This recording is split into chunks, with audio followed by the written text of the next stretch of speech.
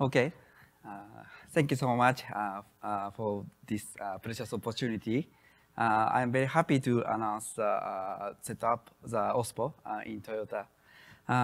So I'm Masato Endo from Toyota Motor Corporation, or manager of the Toyota OSPO. And brief introduction by myself. I'm a manager of the OSPO of Toyota. And at the same time, I also engaged in the management of the system development, driver diagnosis system, to connect the vehicle information from each vehicle and to analysis each driver's attitude, safety or dangerous, and so on. And we feed back to each driver for the eco driving and safety driving. And we collaborate with the insurance company and so on. And I also engaged in the Linux Foundation's OpenChain Project as an automotive chair and a board member to promote the supply chain management of open source software. And recently, I joined the United States-Japan Leadership Program because I think many US friends taught me about the open source. So I'd like to strengthen the relationship with the US and Japan. So I decided to join this foundation also and become a fellow. And this is my LinkedIn address. Please search and add a friend. And at first, I'd like to introduce the comment from the Anna-san from To-Do Group and the Shen-san of the OpenChain project. Okay. One. Hi everyone, I'm Ana Jimenez and I'm the Project OSPO Project Manager at To-Do Group, one of the Linux Foundation projects. And actually I'm really thrilled to see that Toyota has built its OSPO. I think that is awesome. And I really think we are seeing a massive launch of OSPO setup. And those are great news because it's a commitment of organizations such as like Toyota to contribute to open source, to be committed with open source, and I give all my best to the OSPO team at Toyota. One. Sorry. Okay, I'd like to say a few words about the Toyota OSPO and Toyota's broader engagement with the open source community. Toyota has long been one of the strongest investors in open source, for instance, contributing a lot to AGL. It's also been a huge pillar of support for professional open source management. It has contributed to things like the OpenChain Project and the ISO standards for license compliance and security assurance for many years. Under the leadership of people like Endo-san, we've seen Toyota help not just itself and its direct supply chain, but all users of open source understand and manage it more effectively. Now, as we look to the future and Toyota's OSPO today and tomorrow, we can see that Toyota is very well positioned to continue as a leader, to continue driving the automotive sector and inspiring other industry verticals in areas of open source governance.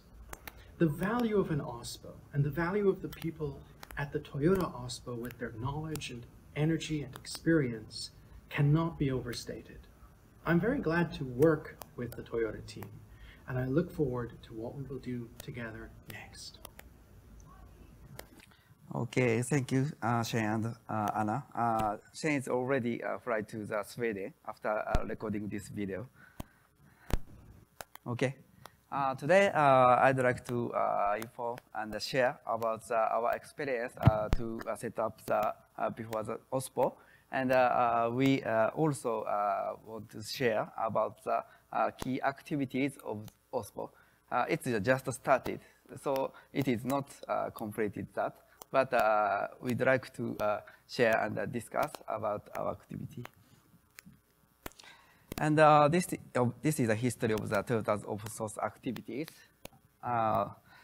We joined the Linux Foundation about 13 years before, and after that, we contribute to the establish Automotive Grade Linux. And after that, some engineer coming to me. I was a patent engineer in that period. So the engineer said, we'd like to adopt the Linux for our vehicles. So what to do? So I also don't know about open source well, and I was a patent guy. So at first, I'm very surprised, and I have to study open source well. And my team, after that, decided to join the Open Invention Network. And after that, we also joined the OpenChain Project and set up digital risk group. This group was focused on the how to management the risks of the open source or other software, because almost all software come from the suppliers or vendors in that period. But from that period, some in the development is also proceeded. So we decided to make the temporary group to handling the process and the policy of the handling the open source software. And finally, we got the ISO. And after that, we making the process of the contribution and usage and so on. But some community activities, only some special engineers. It is not usual things. So I want to make the OSPO to spread the open source concept and community activities for all of the Toyota, not only Toyota, but also Toyota Group. And first step of the open source activity is AGL. AGL is to develop the IVR system, operation system using the Linux. And we contribute to the establish that community. And we also contribute to our specification of navigation systems. And we also contribute to the source code also. And we adopt our products about 7 years before. And after that, the number of the vehicle is increasing using the AGL. And of course, other OEMs vehicle is also increasing, adopting AGL.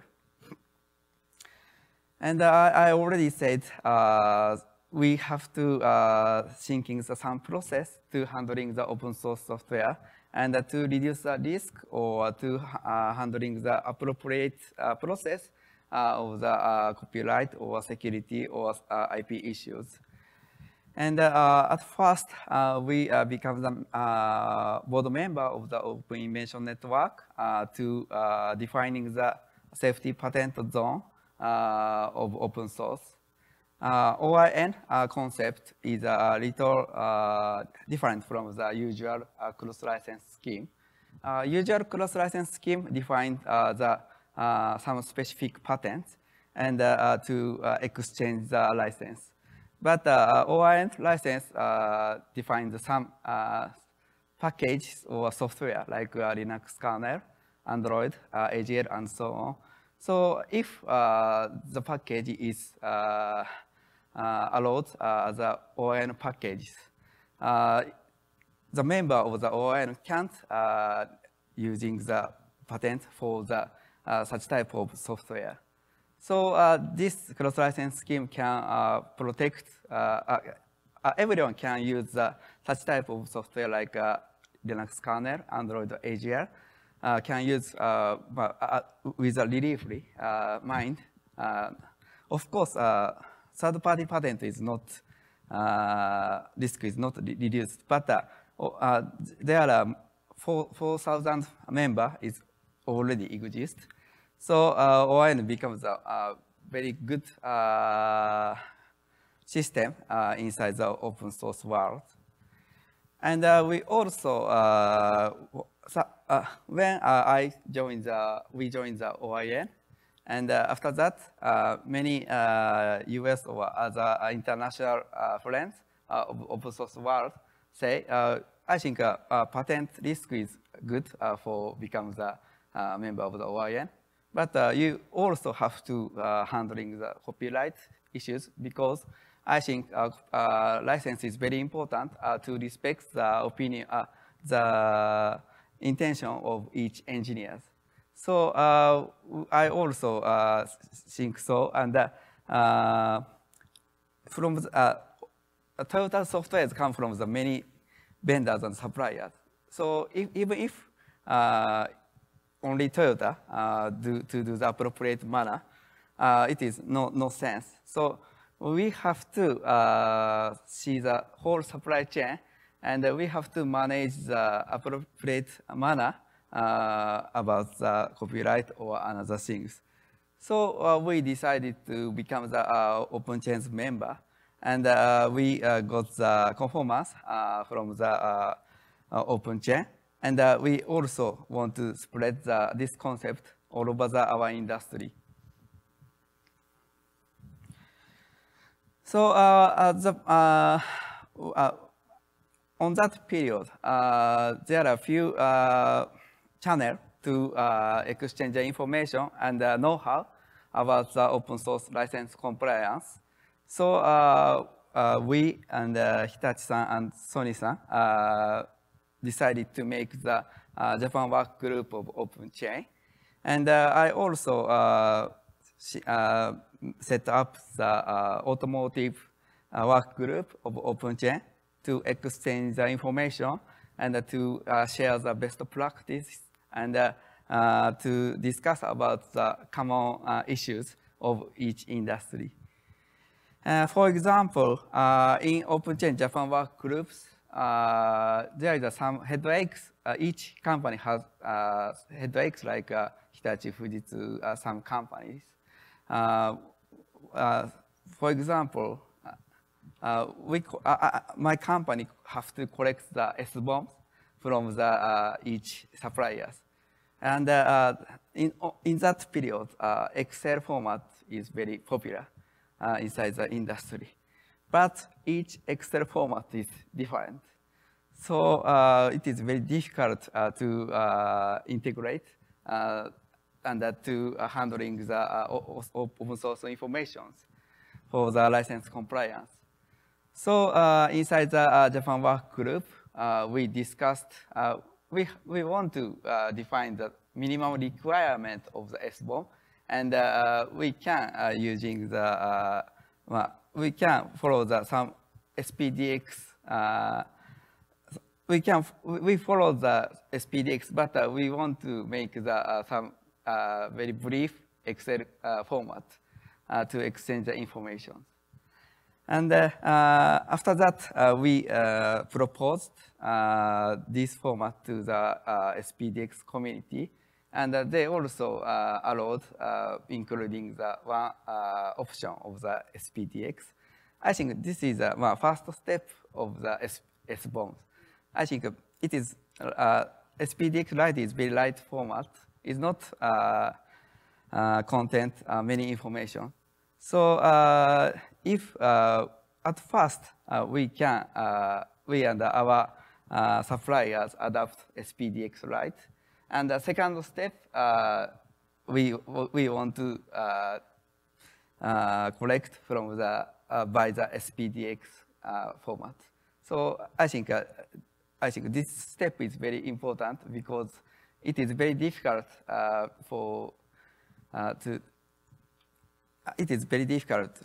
each suppliers send SPDX perfect information at first time. So we discuss SPDX, right, and propose that. I think this is very needs-based activities, like my usual open source activities. And we don't intend to it becomes a global standard at first, but I think other countries, other company also has the same headache.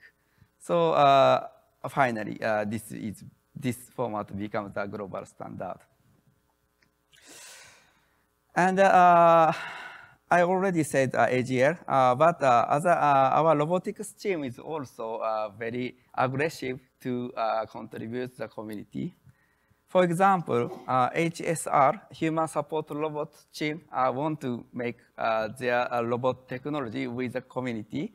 They already expanded 57 research institutes all over the world, and they thought we want to expand the research more and more. So they disclosed the source code of the robot simulator to enable more people participating in its software development. As a result, some high school students joining the development of software, and the community is expand more and more. And we also proposed Akari. This is also AI camera robot. It is the purpose is to open the door for everyone to participate in the robot development. So the engineer team decided to disclose not only software, but also the design information of the hardware also disclosing. So our robot team was very aggressive for the open source world. But I think the software is become more important more and more our automotive industry. But I already said it is very limited people have the passion to the open source activities.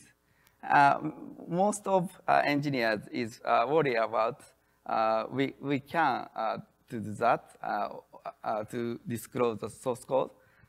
Is it secret or not? And some executives not know about the open source world. So I'd like to expand the open source activity inside Toyota. So we decided to making the OSPO. I think this is the 5 steps of the open source activities inside the company. Linux Foundation defined. Almost all our engineer is stage 1. They aware about the open source, and they know about the rules of the license and so on. But they don't not know about the community education and so on. So we'd like to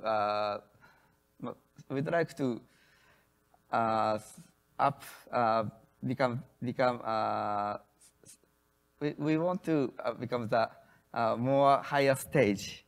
So we decided to making the OSPO. So I already said our final goal is become the stage 4, but it takes time. So we'd like to make a strategic use, OSS and the community contribution come inside the Toyota and Toyota Group also. And finally, we want to achieve the software innovation with the community.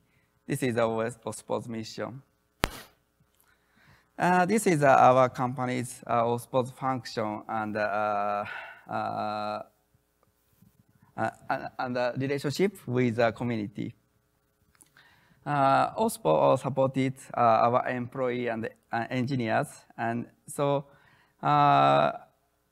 almost all security issues seen by the security development division, and legal IP issue seen by the IP division.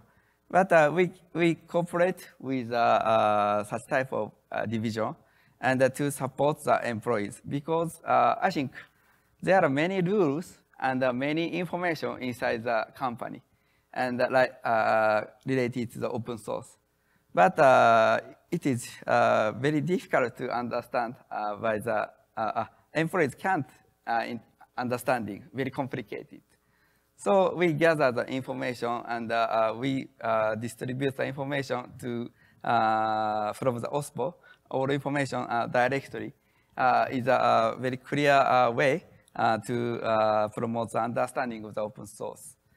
And of course, we support of the using of the open source and the contribution inside the to the community. Also, we also our OSPO team also directly communicate with the community and contributed like OpenChain to the group and the OIN. And now discussing, we set up the 3 key activities of OSPO. This is under discussion, but it just form is shaped little by little. At first, I think culture is very interesting because we are not tech giant. We are very traditional, hardware-oriented company. So how to change our engineers' mindset is very important because some software engineers come from the outside Toyota, and they are very aggressive for the community works. But even if the inside the Toyota people is not know about that, it is not happy things happen. So we want to make the culture little by little. For example, we conduct in an event to promote the understanding of open source, and we share the all information using the internet, and we also make the education and define the process. And for example, we distribute the open source education comics because I think open source is not for only the engineers. Sometimes sales people or purchasing people have to know about the open source, but it is very difficult about technical issues. So Japanese people like the comics and animation. So we make the comics to easy understanding of open source concept and how to do handling the open source. And this is just discussing. We'd like to set up some rewards or awards program of the open source issues because I was in intellectual property division, and the patent is also promoted by some awards or rewards. So of course, I think it is temporary way, but I think it is very important to promote awareness of the open source and to tell the importance of open source. Yeah. And second is a strategy. I think strategy is different from each technology and each community. So it is very difficult to define the one strategy. But I think most important thing is to support each engineer's intentions and to support the appropriate support from the company is most important. So we discuss with the engineer where and what do you want support, discuss where and to support appropriate support based on each community and each engineer. And of course, OSPO is also work with community like LF, OpenChain, and OIN, and to the group and AGL also. I think each engineer have the strategy, and but it is not meet the company's. I think each engineer's needs is sometimes very short and sometimes very long term. And our companies also have to make the relationship with long term with the community. So we continue the communication. OSPO also continue the communication with many communities.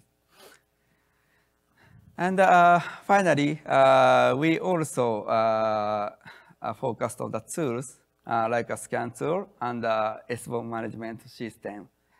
I think, of course, IP division or security division also want to use the tools. But I think security people not say about the license issues, and IP people can't say about the security issues. So our teams discuss with each parties and to merge each needs and to making the system with the system development team. This is the position of the OSPO.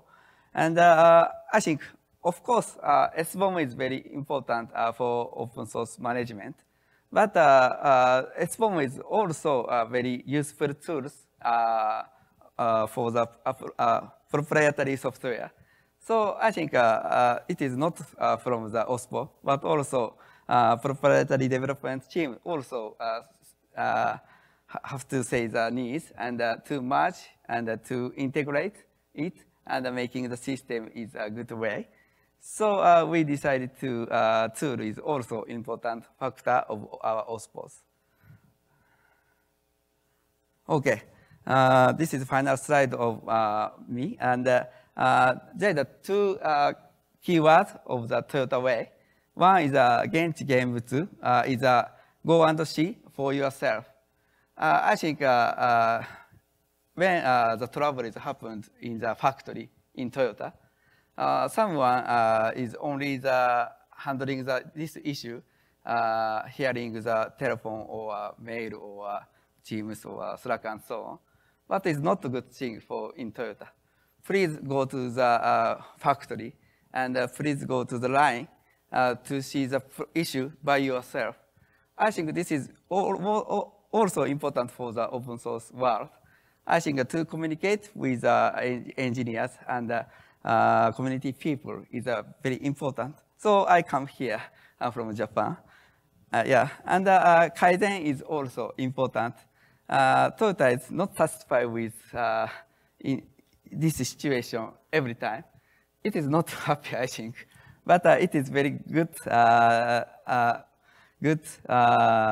concept for the growing.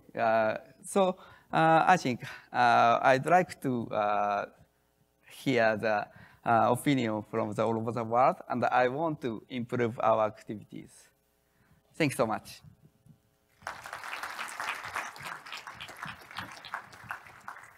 So is there some question or opinion? Please. Mm-hmm. What? JIT? Jira? How do you deal with the IP? Handle the IP? Yes. This is very broad question. I think this is also the different from the each software, open source software. For example, AGL adopts the Apache 2 concept to accelerate to increasing the member of the open source AGL because if adopt the Apache 2, each member can using the source code reliably. But some company hesitate to the contribution because the patent have to disclose. So this balance is very difficult, and it is different from each community. So we also consultant for each engineer's needs and which license is good or not for this situation. So it depends the situation. Yeah. Please that first.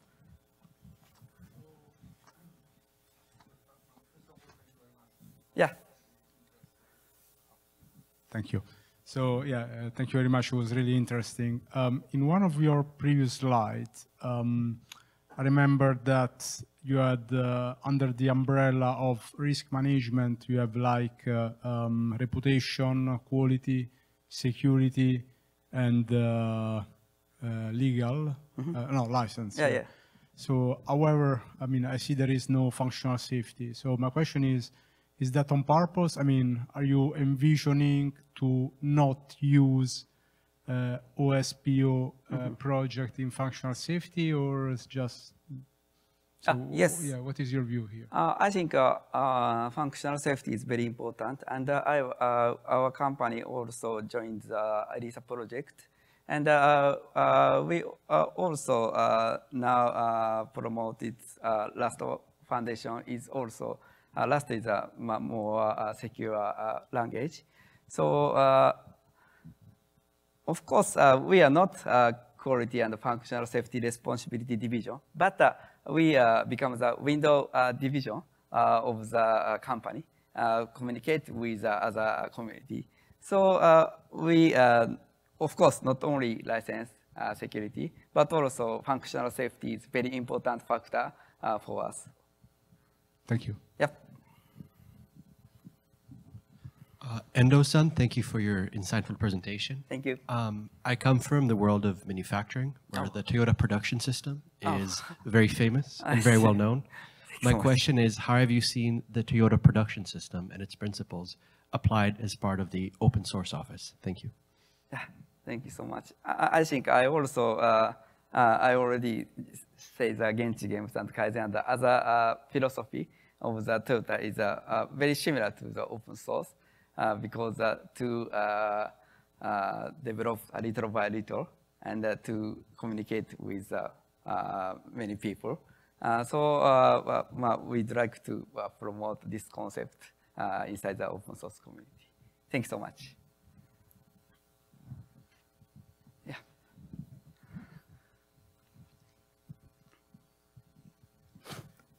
Do you have a process for how you decide whether a project should be more internal and private or moved into the open source and shared? Yeah, so I think it depends the situation, but the decision making is by the each development division, because the IP and other decision making right holder is each division's division leader. So if he or she want to become the open source, we support that. And of course, we consultant and to give the advice. But I think software's holder is each engineer. So I think we'd like to discuss well with the engineer, and we take the opinion and intention is the most important things. I think so. Okay. I see you mentioned that there's some very interesting thing about open source education comic. Is there somewhere we can read a little bit on it, or is it strictly internal? Yeah. So. In this field, this is only Japanese word, and I think some ideas exist to disclose this comic in GitHub. So I discussed with this comic team. Thank you so much.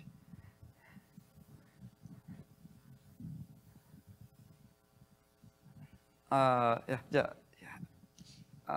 first, yeah. As we know, OSPO is acting as a bridge to connect inside and outside of company. In your OSPO, how you kind of helping the R&D to involve in this open source, join the open source communities? Yeah. So if some question or some headache coming to the engineers, we have the connection with many community people, And we introduce and we have some Zooms or Teams meeting at first. And to communicate, to help the communicate, to attend with them. This is at first. Okay, or another thing, okay.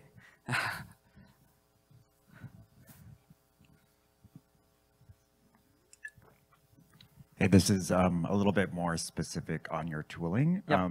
Did you guys develop your own scan tools within your organization? So to create your SBOM reports, is that something that you guys built internally, or are you using a third-party vendor to scan your code?